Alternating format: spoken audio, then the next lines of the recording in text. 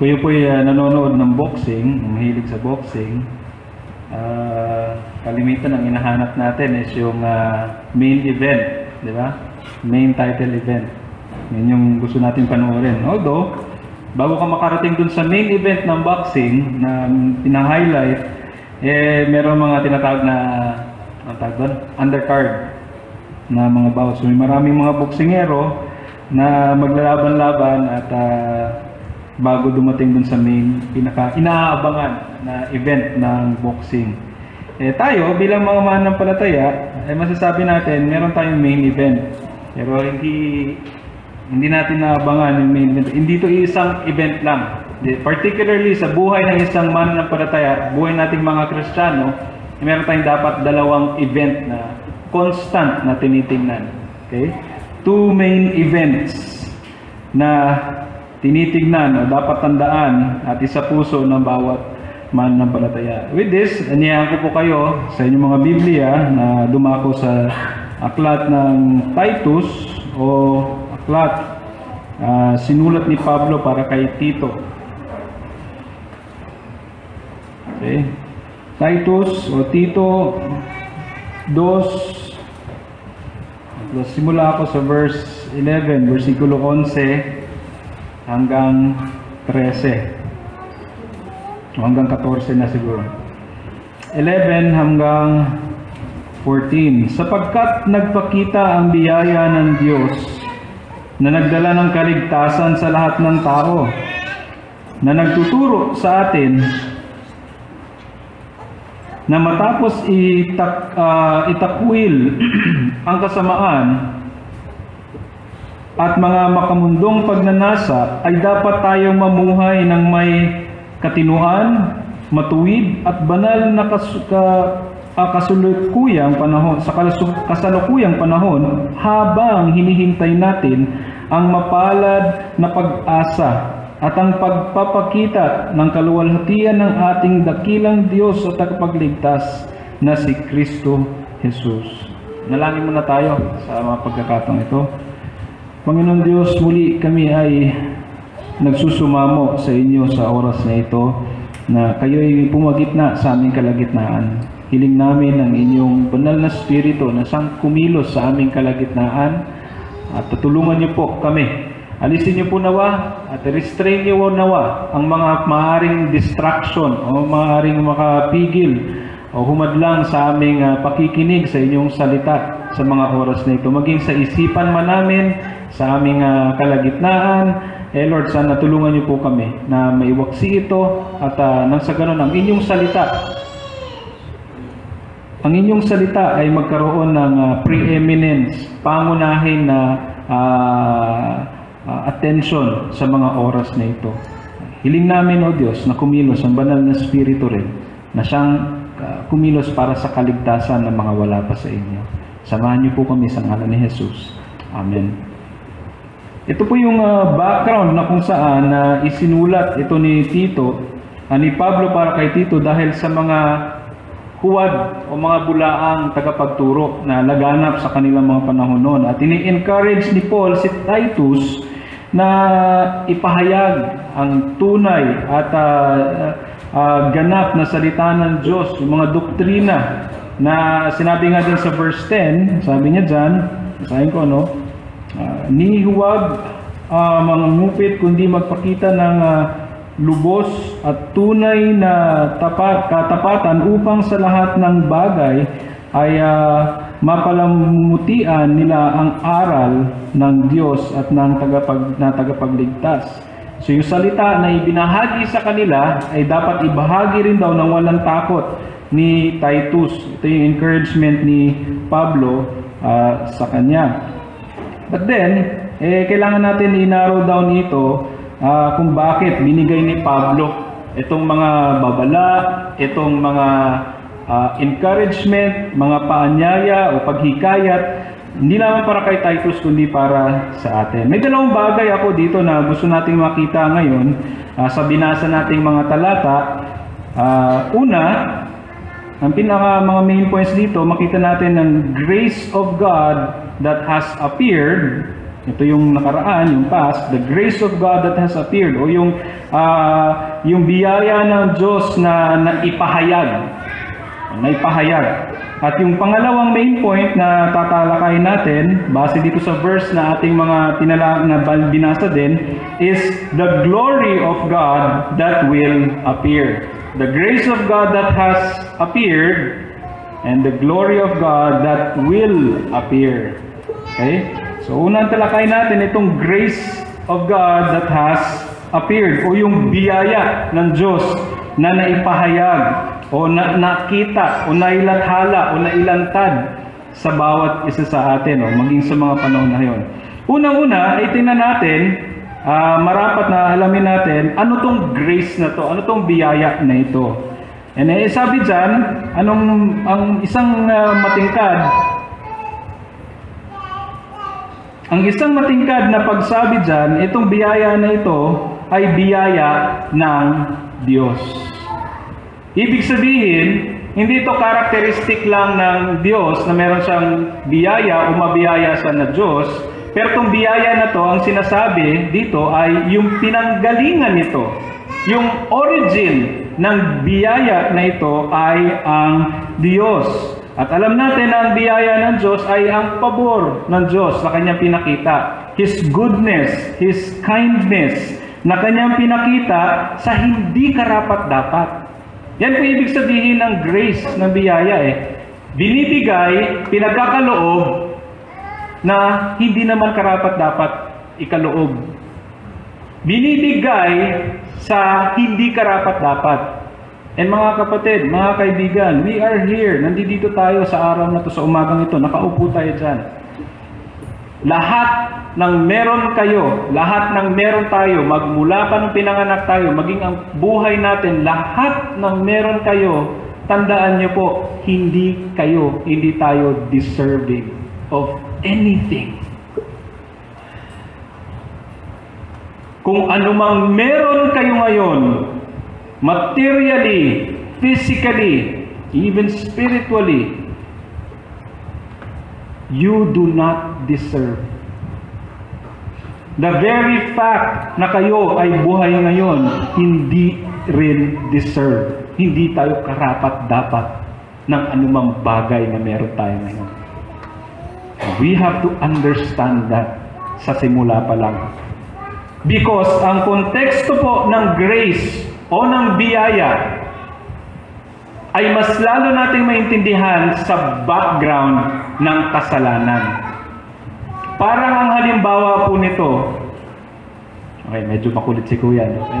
Pari po, pwede pakirestrain lang para hindi maabala yung ating pag-aaral. Salita ng Diyos yung ating pakikinggan. Balik tayo. Yung parang example nito, hindi nyo po makikita, bagaman nandiyan dyan, sa mga oras na ito, yung mga bituin sa langit. Tama po ba? Alam niyo ba na nandiyan dyan yung mga bituin pag tumingin kayo sa taas? Pero hindi nyo nakikita. Bakit? Kasi nasasapawan ito ng liwanag ng araw. Hindi po umaalis yung stars paggabi. Nandiyan yan.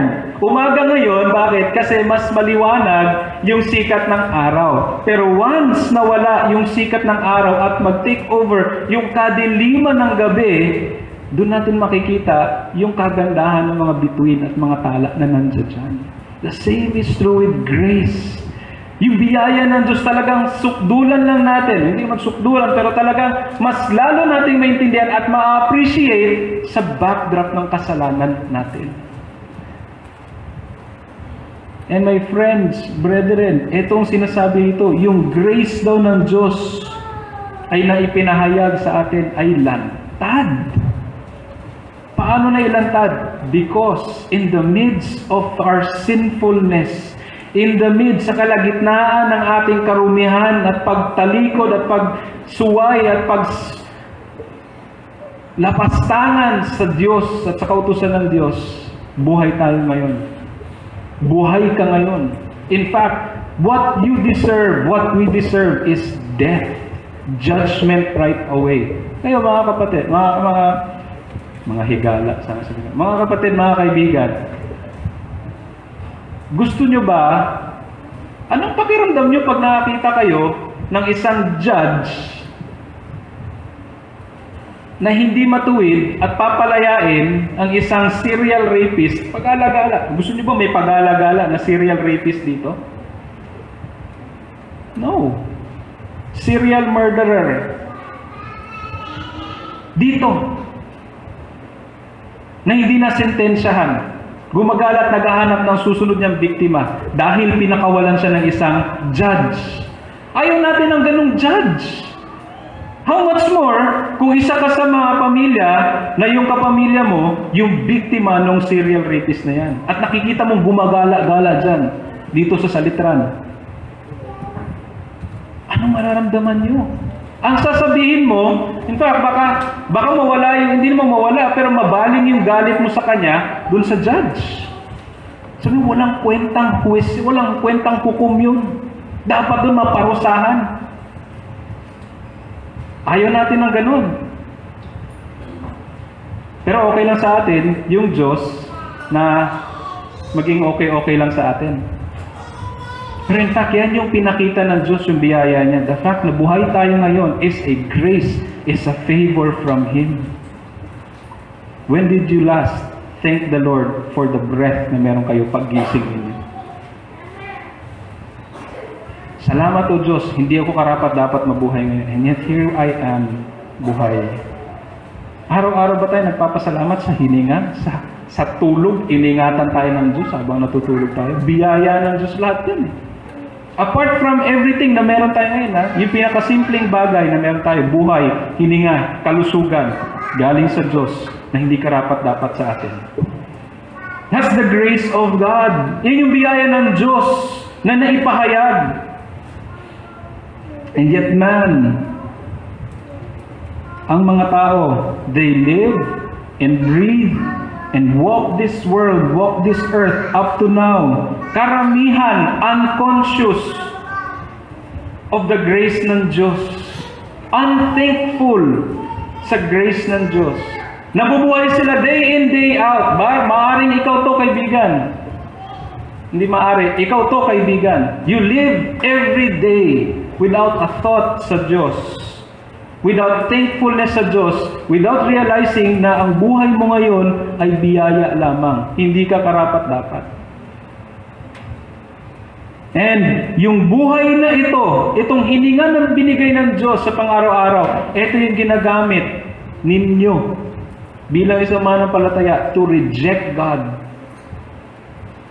Kahit na naririnig mo na ebanghelyo, naririnig mo na yung pagtuturo mula sa salita ng Diyos, di kayo makasalanan at kailangan magsisi kung hindi ka isasalo ng purong puot ng Diyos.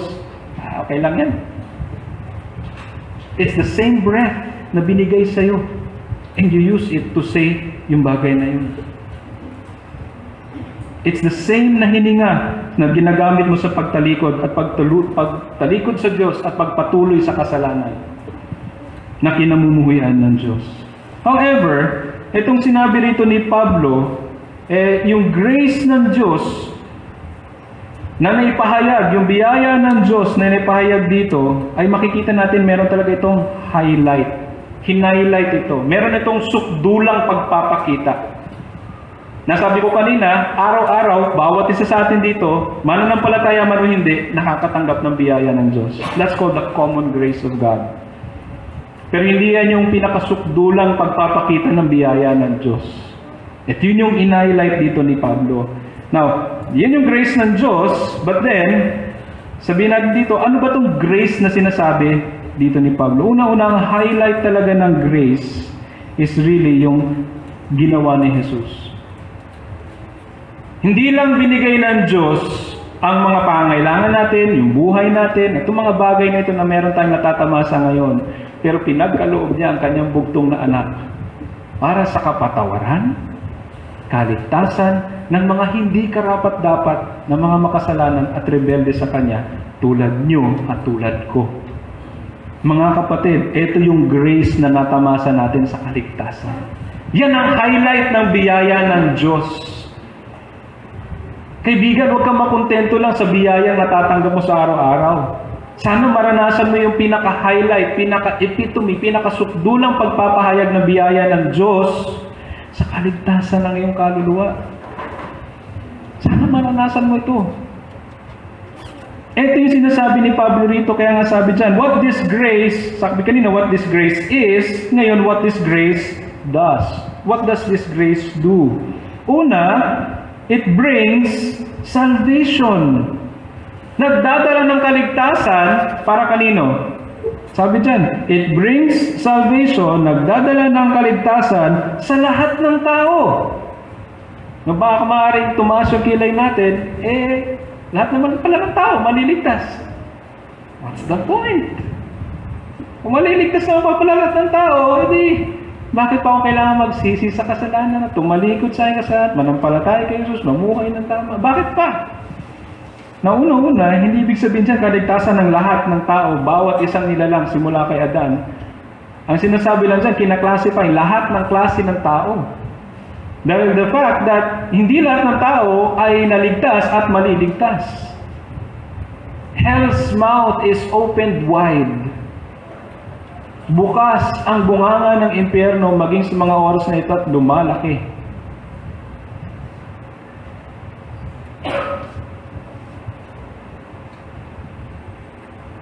Nakita natin yung account sa Luke 19. Kung saan ito yung account na pinahayag ni Jesus tungkol sa isang mayaman at ang isang pulubi na nagngangalang Lazaro. Baka nagkamali ako, baka hindi Luke 19. Rich man and Lazarus. Yung reality na merong impyerno at merong presensya ng Diyos. Dalawang distinction, dalawang lugar na patutunguhan ng bawat tao. Kaya dito, sinasabing kaligtasan, ito yung highlight ng biyaya ng Diyos. Kung ang Diyos nagkaloob ng pang-araw-araw na kaginhawaan, karaw-araw na pangangailangan natin, ang pinaka-highlight ng biyaya ng Diyos ay yung pagkaloob niya ng kanyang anak. Para sa kaligtasan, kapatawaran ng kasalanan, na napakakailangan nating mga makasalanan. Ito yung pagligtas niya sa atin, mga kapatid. Ito yung highlight ng grace, ng biyaya ng Diyos. Kaya nga we sing amazing grace. Kaya nga we cry out na yung biyaya ng Diyos, sa biyaya lamang ng Diyos. Tayo yung naligtas, tayo yung nagpapatuloy. Yung hopeless and dreadful na condition ng makasalanan na tao, nandito kay Jesus. Nakaangkla, nakakapit, nakadikit ang kanyang pag-asa sa gawa ng Diyos, sa gawa ni Jesus at ni Jesus lamang. Hindi sa pagsunod sa kaluutusan, hindi sa paggawa lamang ng mabuti. Bagaman ito'y tama na gawin, sumunod sa kautusan at kalooban ng Diyos, sumunod sa kanyang utos, pero kung tayo ay aasa na tayo ay magiging tuwid sa harapan ng Diyos dahil sa pagsunod natin, nagkakamali ka. Dahil ang requirement ng Diyos na pagsunod ay perfect obedience sa kanyang batas, sa kanyang kalooban. And walang ni isa sa atin dito ang mga ngahas na magsabi na sunod ko na yan perfectly, bawat isa sa 10 utos. No one except Christ. Kaya kung meron man tayong pag-asa maging matuwid, katanggap-tanggap sa harapan ng Diyos na banal, ay yung pag-asa natin ay yung katuwiran ni Jesus. Doon tayo kumapit. Doon tayo manampalataya. Doon tayo magkaroon ng pag-asa. Hindi sa ating mga sarili. At tandaan natin, si Jesus ay ang epitome ng biyaya ng Diyos. Siya ang highlight sa biyaya na sinasabi rito. God was not obliged to reach down and save us. Hindi obligado ang Diyos na ipadala si Jesus para iligtas tayo. In fact, kung hindi ginawa ng Diyos yun, He will remain holy, He will remain just, and to Him be all the glory pa rin. Bakit? Karapat dapat sa atin ang sukdulang puot ng Diyos at parusa sa impyerno. Pero hindi ko malubos maisip na marami pa rin na nagsasabing unfair. Unfair para ipadala ng Diyos yung nilikha niya sa impyerno. Bakit unfair? Kung kayo nga sisigaw ng unfair, ng injustice, Pag lumalaya ang isang kriminal sa kalye dahil sa isang hukom na kurap, yun ang dapat sabihin yung unfair. Pero ang Diyos, na napakabanal, galit sa kasalanan, sisentensahan yung mga makasalanan na dapat parusahan, sisigaw tayo, unfair? You are out of your mind kung sasabihin mo yun. Isa ka sa mga kurap na mga tao na nagsasabing unfair. Pero tayo mga kapatid, kung naintindihan natin ang biyaya ng Diyos, hindi sasabihin natin bakit parang hindi yata fair. Ang dapat sigaw natin sa ating mga sarili, Panginoon, bakit ako? Bakit? Pero salamat, O Diyos! Wala tayo bang pwede sabihin kundi salamat at papuri sa Diyos kung bakit ka niligtas ng Diyos? Bakit ka nakatanggap ng pabor na ito? That's the highlight of God's grace. And what this grace does, it brings salvation without distinction sa mga tao. Mayaman, mahirap, may posisyon, wala, anumang lahi ka, Bisaya ka man, Ilonggo ka man, Tagalog ka man, Ilocano, Amerikano, Afrikano, lahat ng uri ng race, lahat ng uri ng klase ng tao sa mundong ito. That's why in the last day, lahat ng tatayo sa harapan ng Diyos, every nation, from every tribe, from every tongue, lingwahe, tribo, bansa, mayroong tao ang Diyos. The amazing thing na makita natin dito, hindi yung, sabi ko kanina, hindi obligado ang Diyos na magligtas sa atin.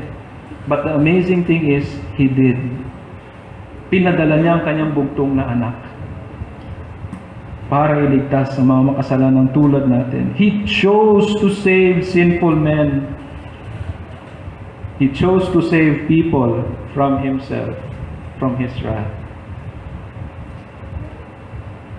Sabi nga ng isang hymn writer na si Thomas Kelly, sa isang hymn, Stricken Smitten, nasa hymnals din ito, sabi niya dun, "You who think of sin but lightly, nor suppose to the evil great."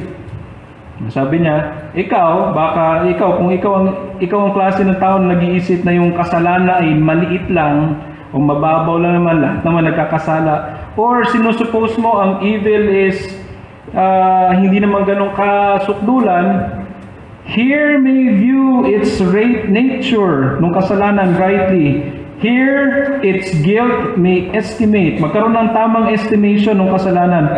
Mark the sacrifice appointed. See who bears the awful load. It's the Word, the Lord's anointed, Son of Man and Son of God. Kung ang tingin mo ang kasalanan ay maliit, kapatid, baka meron tayong kasalanan na tinitingnan natin, maliit lang naman ang kasalanan sa harapan ng Diyos. Ang sabi ng hymn, sabi rito, you mark the sacrifice appointed. Remember, take note yung sacrifice na kinailangan para sa pagsisinungaling mo. Para tawagin mo maliit ang white lie. Kasi kailangan Pastor kung hindi, mahalangan mo sa trabaho ko Pastor, kailangan kasi babagsak ako sa exam You don't understand grace.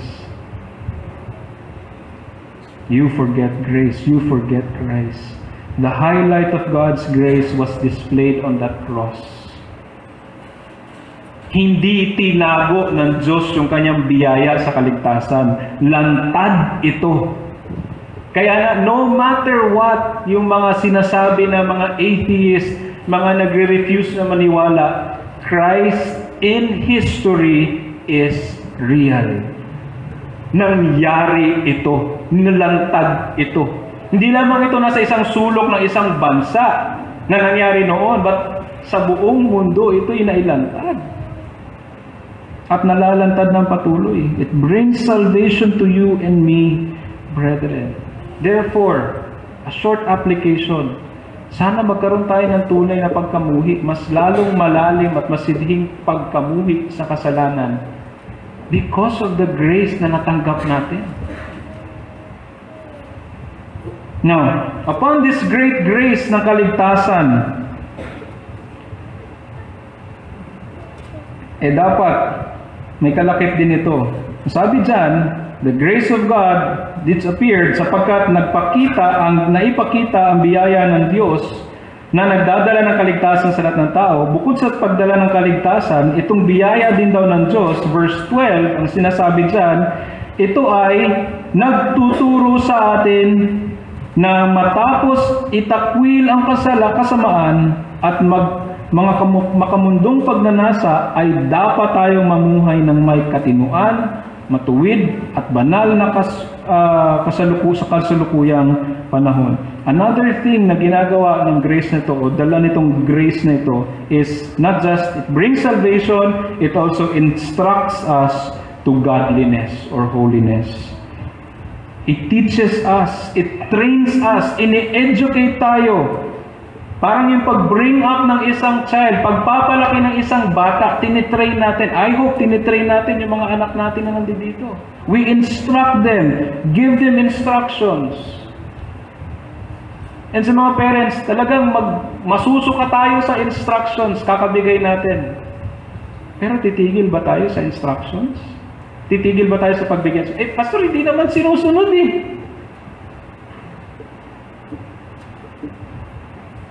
Wala eh. Instruct kami ng instruct. Bigay kami ng bigay ng payo at na dapat nilang sundin. Ayaw sumunod. Anong gagawin namin?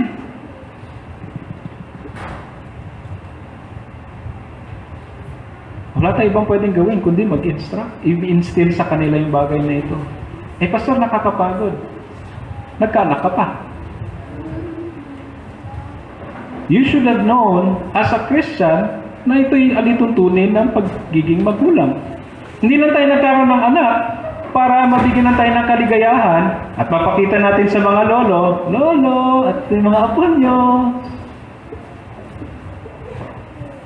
The children are a blessing, pero kailangan natin bigyan ng timeless instruction and care. The same is true din dito na pinapakita sa atin. Yung biyaya daw ng Diyos ay hindi lang one time na nagtuturo sa atin. Hindi lang isang beses na nung naligtas tayo, alam ko na. No. Dahil tayo ay makasalanan pa rin, meron pa rin tayong mga remaining sin, the more na yung reality ng instruction to godliness ay mailapat sa ating mga buhay. At makikita natin dito, instruction to godliness, may dalawang bahagi. Una-una, negatively, ang sabi dyan, deny, to deny, itakwil, to deny, to refuse to pay attention, to disregard, ungodliness, kasamaan, takwil daw yung kasamaan. Ano ba yung kasamaan? Ito yung pag-act in such a way without regard for God. Ungodliness Yun ang ibig sabihin ng ungodly. Pag sinabihan ka, napaka-ungodly mo naman. Ibig sabihin, you're behaving in a manner na hindi mo iniisip yung kapakanan ng Diyos. Gaya ng pinag-aralan natin kanina. Every time we sin, we become ungodly. Bakit? Kasi wala naman talaga doon yung Diyos sa isip natin. O hindi lang wala, isinantabi natin para magawa yung layaw ng laman. That's what we do. That's ungodliness. Hindi natin iniisip yung Diyos. O kung iniisip man natin, bigla konsensya tayo, kaso lang, alam ko kasalanan to. Pero masarap gawin to Okay gawin to, kaso lang, ito kailangan ko talaga gawin. Lord, sana, parang yung prayer kanina. Lord, sana, maintindihan mo naman ako. No.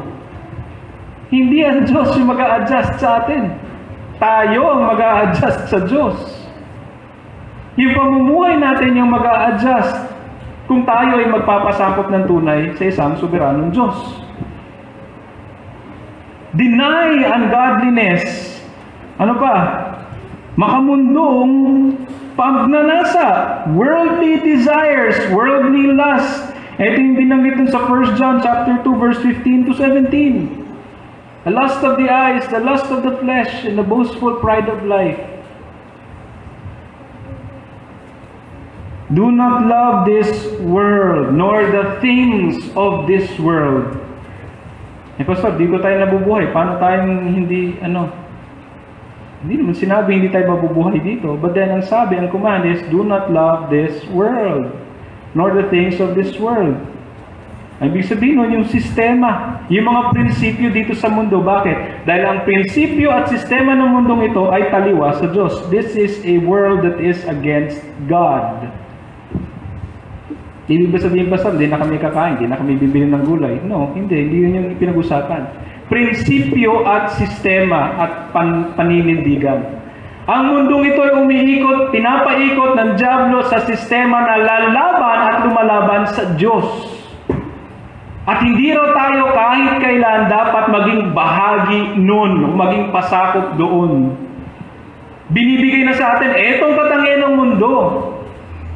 In a nutshell, in general, taliwas ito sa Diyos. Because, ang sabi doon, those who love this world, the love of the Father is not in them. Ano ibig sabihin nun? Hindi sila mahal ng Diyos? The love of the Father is not in them? Hindi. The love of or the love for the Father is not in them. Makes sense. Kung iniibig mo yung mundo, hindi mo iniibig ang Diyos. Kung iniibig mo ang Diyos, hindi mo iibigin yung mundo. Deny ungodliness, deny worldly pleasures and appetites. Ito ang bulong, ang sigaw ng dyablo. Ito ang paanyaya sa atin ng mundong ito.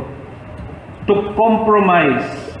Sabi nga sa isang aklat na nabasa ko recently, yung mga atake, yung mga opposition, yung affliction ng mundo, ng dyablo laban sa mga mananampalataya ay masaklap. Pero alam niyo mas matindi? Yung pang-aakit ng mundo. Hindi yung atake ng mundo, pero yung pang-aakit ng mundo na mag-compromise. Ang pagkaloob, pag-akit sa atin ng mga bagay na, sabihin natin, hindi naman inaatake yung aking pananampalataya Pero inaakit ako na talikuran yung aking Diyos by these things, napaka-subtle. Compromise. The grace of God displayed in the gospel teaches us to pay attention, not to pay attention to the enticements of the passing pleasure of this world. Imagine niyo na lang, no? Parang nanliligaw lang din yan. Parang lalaki nanliligaw sa isang babae. Anong sasabihin ng lalaki sa babae? Papangako niya lahat. No? Magpapakita ba siya ng pangit? Pangit na ugali, pangit na itsura? Hindi. Lahat sisikapin niya para ma-win itong nililigawan niya na ipakita lahat ng best. Saka mo na malaman pag nasa akin ka na. Ang kabantutan ng ugali ko, hindi lang hininga siguro, lahat ng kapangitan. That's what the world, the sin, and the devil does. Nililigawan tayo. And it presents us with so many good things, nice things. Ang mahirap nga dito, yung hindi siya nare-replace yung joy and delight and excitement natin na dapat sa Diyos over these things. Dito na pupunta. Ano sabi nung kanta? Turn your eyes upon Jesus. And the things of this world will strangely dim in the light of your glory and grace. Ganun dapat mangyari sa atin. So negatively, we are to deny the world, the ungodliness, the ungodly desires, worldly desires. The road of worldliness is a road that spirals down further to ungodliness and eventually to hell, to destruction. Brethren, baka meron sa atin, hindi ko alam. You may be here in church and you're active, pero your life is a life of ungodliness, a habit of ungodliness na lumalala. Be careful. Repent. Proverbs 14:12, sinabi, there is a way which seems right to a man, but the ends thereof are the ways of death. Maganda, okay, sa paningin ko, sa feeling ko. Pero in reality, it's the way to death. Pastor, once saved, always saved naman. Be careful. Once saved, always saved, I can do whatever I want, and I will still be saved. That's a theology from hell.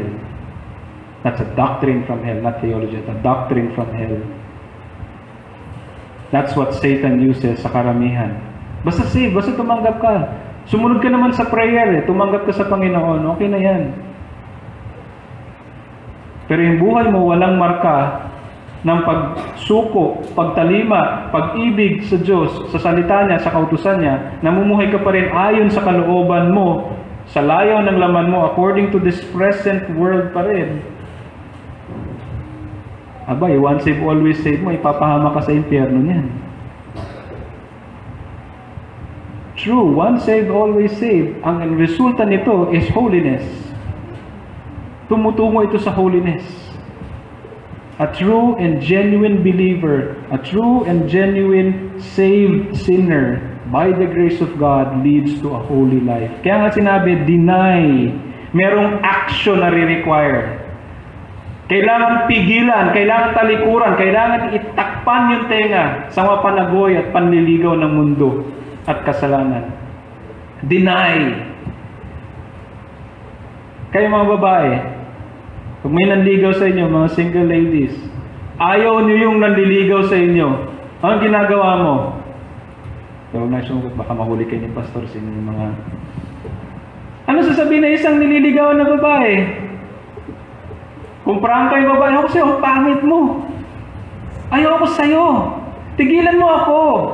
Hindi kita gusto, lumayo ka sa akin. Tigil-tigilan mo ako. Isusumbong kita sa tatay ko. O kung mabait ka naman, friends na lang tayo. I-add mo na lang ako sa Facebook mo. But brother, we are not called to be friends with sin, nor this world. We are called to mortify sin. We are called to make enemies with sin. Kalaban, kaawayan. Matinik, mapandin lang, delikado, lalapain ka niyan.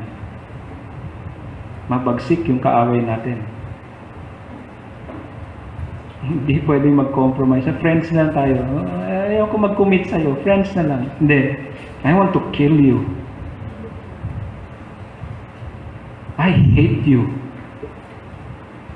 You depict. You are an enemy of God. Hindi sa tao to ha. Kasalanan ko usap mo. Kasalanan o yung diablo. Or the system that's in this world. Let us hate sin all the more. Love sinners, if I may add, nang sa ganun sila'y maligtas. Pahayag natin yung salita ng Diyos sa kanila. Now, positively, sinabi dyan, deny, itakwil yung kasamaan at makamundong pagnanasa, dapat tayong mamuhay ng may katinuan, matuwid at banal na sa kasalukuyang panahon. Positively, tayo encouraged to live sensibly or soberly, righteously, and godly. Brethren, binigay na utos kanina to deny, simultaneous ito. Simultaneous na nangyayari. While we are denying ungodliness, baka sabihin niyo, okay, basta ako dinideny ko, hindi ko hinaya yung kasalanan. Anong ginagawa mo? Idle? Hindi. Dapat hindi ka idle. As you are denying, nire-reject mo, hindi mo pinapakinggan, hindi mo pinapatulan, yung bulong ng diablo, yung layaw ng mundong ito, yung kasalanan na nasa puso mo, while you're denying these things, you're actively pursuing godliness. Live sensibly, soberly. Ang sabi din sa Tagalog, tayo mamuhay ng may katinuan, which is exactly the same. Ginagamit yung salitang soberly because ang kapaligtaran ng sober scripture sa Bible is drunk. Drunkenness, to be intoxicated. Ibig sabihin, wala kang control sa sarili mo. Hindi mo alam kung ano ang gagawin mo. Para kang lasing na naglalakad. We are commanded to think and live soberly, gising, dilat ang ating mga puso at isipan. Merong self-control sa ating mga ugali. Ang sinasabi dyan, especially sa ating mga desire. May mga tamang desire. Pero kung wala tayong control sa mga desire na to, ito yung magiging kasalanan.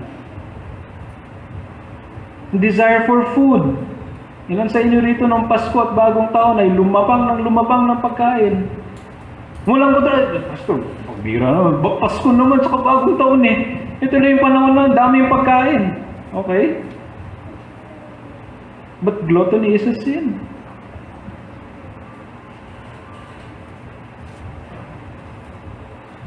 Wala naman sigurong lasenggo rito. But to be intoxicated, excessiveness ng merriment, it's sin. To live not just sensibly and soberly, but also righteously. Yung quality ng character na kung saan yung behavior natin is correct, just, and right, upright, matuwid yung ating pamumuhay. Again, kung active tayo sa pag-deny, pagtalikod dito, active tayo dito sa kabilang dako, nagising ang ating isipan, alerto ang ating isipan, at tayo lumalakad, pinipili natin lumakad ng maayos at matino. Gumagawa ng kalooban ng Diyos. Kung tayo bilang sa opisina natin, hindi tayo mandadaya, sa pagpasok pa lang natin, hindi natin dadayain yung opisina natin. Basta paano ba natin dinadaya yung opisina? Hindi naman ako nagnanakaw. Ilang beses kang na-late. That's the same. Hindi ka nga nagnanakaw ng pera sa opisina mo, ninanakaw mo yung oras ng opisina na dapat pinagtatrabahuan mo. That's the same. I'm not saying baka emergency or what, but then kung habit mo maging late, and that doesn't just apply sa work, it applies to God's worship as well. Do we deliberately, consciously, diligently, humbly, and sincerely make it a point? Pag sinabing 9 o'clock, 10 o'clock, whatever time ang ating Sunday school or worship service, do we really delight and desire to be here? Again, a timeless comparison. Kung tayo nagsisikap mag-make up ng maaga para umabol sa ating opisina, how much more dito? Sinong kinatagpo natin sa opisina mas maimportante pa sa Diyos? Sino? That's a rebuke for us. That's an example of living soberly and righteously. Godly. Do we consider God sa ating time management? Especially on the Lord's Day. Pastor, yung mga bata kasi yung kulit. Ang tagal kumilos. Sino ang magulang at sino ang bata? Sino ang authority sa bahay ninyo?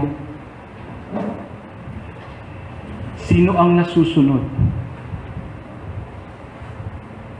As early as a child pa lang, that's why the importance of training them to be godly. Pastor, hindi naman ligtas sa mga yan. Exactly the point.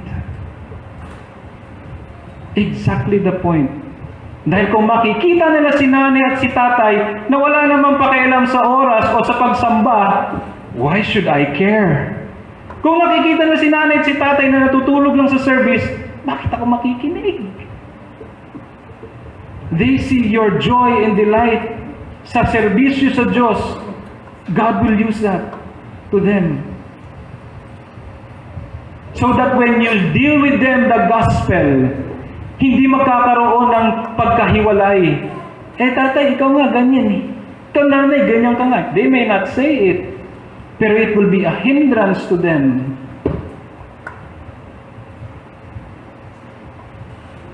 Mas malakas yung patotoo mo kaysa dun sa pangangaral mo. Are we careful in living righteously and sensibly and godly in this present world? Ito yung konteksto ng pamumuhay natin ng banal. In this present world. In this present age. Dito natin pinapractice yung godliness. Hindi bukas. In this present time, in this present age. What is this age? This is an evil age. This is the last days. These are the last days. This is the present evil age. Ibig sabihin, kung ganon, I have to live godly in this present world. I will suffer persecution. Exactly. But that's what you signed up for. Kung ikaw ay susunod kay Jesus. Ano sabi ni Jesus? You want to be my disciple? Gusto mo maging disipulo, follower ko? Deny yourself, take up your cross, and follow me. Ay, hindi pala. Akala ko masaya maging Kristiyano. Akala ko ganito, ganyan lang. Then you would be like that second soil. Spring up with joy, but then there was no root. There was no ground. Ano nangyari? Pagdating ng persecution, ng trials, ng testings, it died. It wasn't a true believer. Na-excite. Uy, bago to sa pandinig ko Let's hope na hindi tayo ganun. That you will remain steadfast, committed sa ating Diyos. Therefore, to act soberly, righteously, and godly is contrary and going against the grain of this present age. Expect persecution. Expect opposition. Even in death. This is not a friendly environment. We are behind enemy lines. Brethren, that's the reality. We are in constant danger. Our lives are in constant danger. Yet, safe in the hands of our captain. The captain of our salvation, Christ Jesus. What's the worst thing? Anong worst na pwedeng gawin ng tao sa atin? Worst thing it can do is kill us. What sabi ni Jesus? Do not fear them who can kill body. Fear Him who can destroy both body and soul into eternal hell. Lastly, finally, ito yung encouragement ni Pablo sa mga believers. The grace of God appeared. Dito yung instruction sa atin. Baka mabigat. So, napakabigat ng pasanin habang nandito sa mundo. I know, I understand. The more na kailangan mo, kung hindi ka member ng isang iglesia, ikaw ay nagsasabi kay Mana pa, the more na kailangan mo maging bahagi ng isang iglesia tulad nito. How can you fight sin and temptation in the world without brethren? Pastor, pwede naman nila ako pag-pray. Wala kami. Wala silang obligation sa'yo.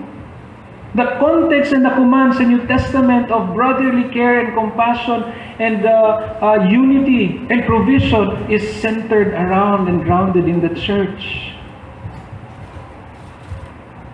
And that's another topic. But the truth is this, mabigat ang buhay mananampalataya habang nandito sa mundo. We need a constant reminder of hope. And here's the hope na binigay sa atin. Not just the grace of God that appeared, but it says here, verse 13, habang hinihintay natin ang mapalad na pag-asa at ang pagpapakita ng kaluwalhatian ng ating dakilang Diyos at tagapagligtas na si Hesus Kristo. Pinakita ang biyaya niya dun sa kanyang kapanganakan at sa cross. Pinakita rin, ipapakita rin sa pagbalik ng muli ni Jesus. The glory that is to come. In direct connection dito sa grace na nag-appear, na na-experience natin itong grace na ito, at tayo nandito sa kalagitnaan ngayon. We live, Christians, we live in two main events. The day Jesus Christ died and hung on that cross, and the day He will come again. That's where we live. A joy, an excitement, and praise and glory sa kaligtasan dito kay Kristo. But here we are, in the midst of this troublesome time, we have a hope to look back dun sa cross. At the same time, the hope of His coming again. We live between two hopes. We live in this hope, especially in this coming again. Ang pangako ni Jesus, siya'y muling babalik. Na kung sino man yung nanampalataya sa Kanya, tumalikod sa kanilang kasalanan, ay siyang kukunin niya, itasasama niya sa Kanyang presensya, kaluwalhatian, magpakailan pa man. That's our hope. That's our blessed hope. In fact, na sinabi dito, it's every believer's blessed hope. Hindi lamang ito hope na escape. Ay, sa wakas makakatakas na ako. Minsan ganun naisip natin, no? Sa nakabigatan ng mga problema natin, isip natin, Lord, sana bumalik ka na. Ayoko na. Pagod na ako. On the one hand, it's true. That's a desire. Pero how much of it is pagod dahil sa pakikibaka sa kasalanan? Baka pagod lang tayo. Pagod na ako sa trabaho. Ayoko ng ganito. We're no different than the people na nagsabi, "Oh, Jesus, gagawin ka naming hari. Para hindi na kami magtrabaho, kakain na lang kami, makikinig na lang kami sa iyo." But are you tired and weary from battle against sin? That's a legitimate thing to say. Even so, come quickly, Lord Jesus. That's the context there sa Revelation. And yet that's true. It's not just an escape. Hindi lang to escape, pagtakas sa makasalanang mundo ito dahil nakapagod, nakapanghina. I want to escape. I want to escape this sinful world. I want to be with my Savior.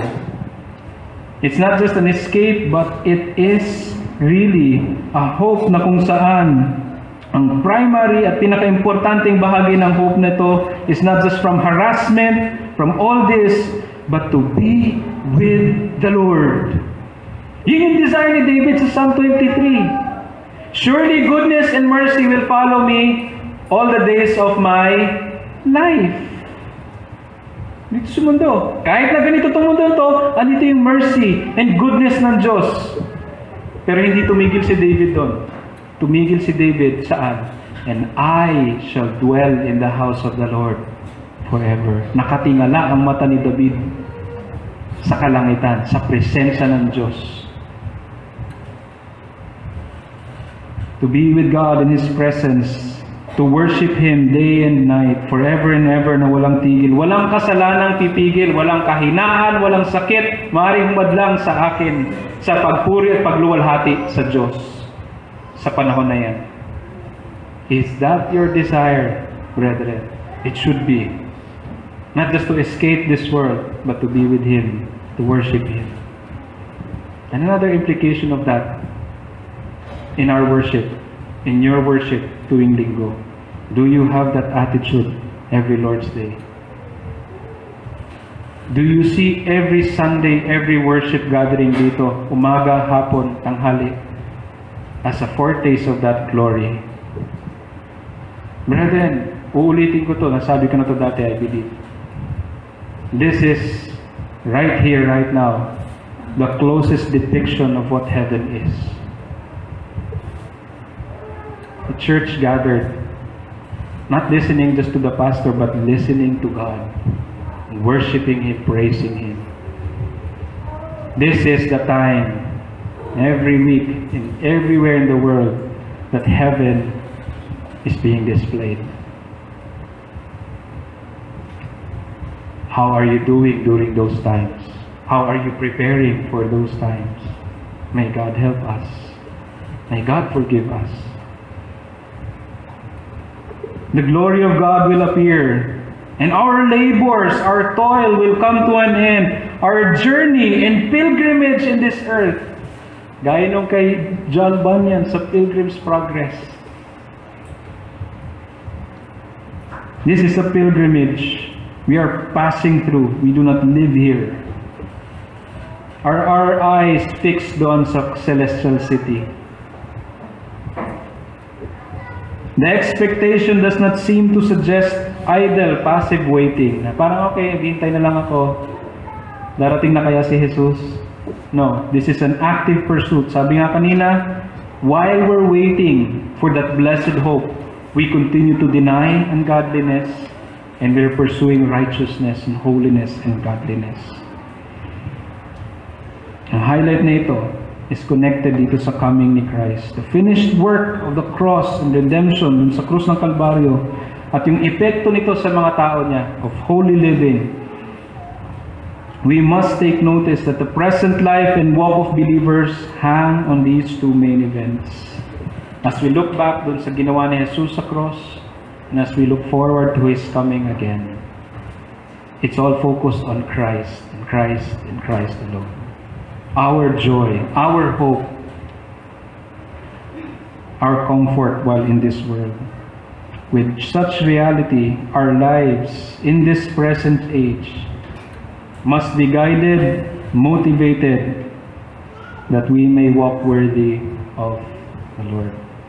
An application in closing, let's not forget, huwag natin kalimutan, maliitin yung pagpapasalamat natin sa biyaya ng Diyos na natanggap natin. Sa kaligtasan. Such grace. Sana every time we sing Amazing Grace, that's what we truly feel. Amazement. Kamangha na biyaya ng Diyos. Pangalawa, an encouragement to live godly in this present age. Let us live godly. Our affection should be greatly consumed, affected by the things above, not by the things of this world. Yung motivation natin is that of what God and who God is. Pangatlo, sa ating evangelism, sana yung zeal natin as well for these two events. We point people to Christ and that they are accountable sa muli niyang pagbalik. Sana may zeal pa rin tayo, especially in the coming of Christ. We don't know kung kailan babalik si Jesus. But we are to be busy in doing God's will, God's command sa atin, especially in evangelism. And lastly, para sa ating mga kaibigan, nandito mga bisita, marahil, na wala pa kay Jesus, yung coming ni Jesus muli is not going to be a blessed hope for you. It's not going to be a happy time, it's not a hope of blessing, but it's going to be a terrible judgment. My friend, are you ready to face God as your judge when He comes again? You can. Pwede mong maghandaan. Pwede ka maging handa by coming to Christ. The grace of God displayed, revealed in Christ Jesus. Turn from your sins and trust Jesus to forgive you of your sins. Trust Jesus para sa katuwiran na hinahanap ng Diyos. Sa Kanya ka magtiwala at hindi sa sarili mo. At ikaw ay ililigtas na. Then, you can join us in worship, in anticipation for the coming of Christ. And live godly in this present world. Let's pray. O aming Diyos, salamat po sa paalalang ito. And we ask for forgiveness for the times that we have not lived soberly, righteously, and godly in this world. Forgive us for the times na kami nakinig sa panunuyo, panliligaw ng mundo at ng dyablo. Patawarin niyo kami sa mga kahinaan at kakulangan namin. Patawarin niyo kami sa kaiklian ng aming mga pananaw. O Lord, grant us grace ng patuloy. We need such grace na magpatuloy to live godly in this present age, to deny ungodliness and unrighteousness. And grant us that hope and joy and anticipation sa muling pagbalik ni Jesus. And while doing so, O Lord, as we long for your presence habang nandito sa mundong ito, help us not to take our eyes off this world and just live carelessly. Tulungan niyo kami na mamuhay ng tapat sa inyo. Tulungan niyo po ang iglesyang ito na bawat isa ay tumindig ng may maturity, tumindig ng may paninindigan laban sa mundo, tumindig ayon sa inyong kalooban, magpatuloy at lumago ng sabay-sabay. Magdagdag pa po kayo sa iglesyang ito at magligtas kayo sa kalagitnaan. Sa ngalan ni Jesus. Amen. Sa